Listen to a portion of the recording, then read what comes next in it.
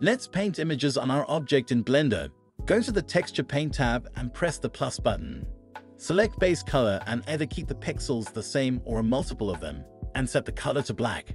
In the shader editor, you'll see there's a new image texture. To mix this in with our material, add a mix node and set it to color. Set the blending mode to add, and connect your original material and new texture map to it. Now go back, scroll down and open the Texture tab and press New. In the Texture Properties tab, press Open and locate your stencil. Under the Mapping tab, change the extension from Repeat to Clip. In the Texture Paint tab, scroll down and change the mapping from Tiled to Stencil. This will produce an overlay of your stencil. To change the scale, hold Shift and right mouse button. To change the rotation, hold Ctrl and right mouse button. To change the size of your brush, press F and Shift F for the strength. Press Save All Images when finished.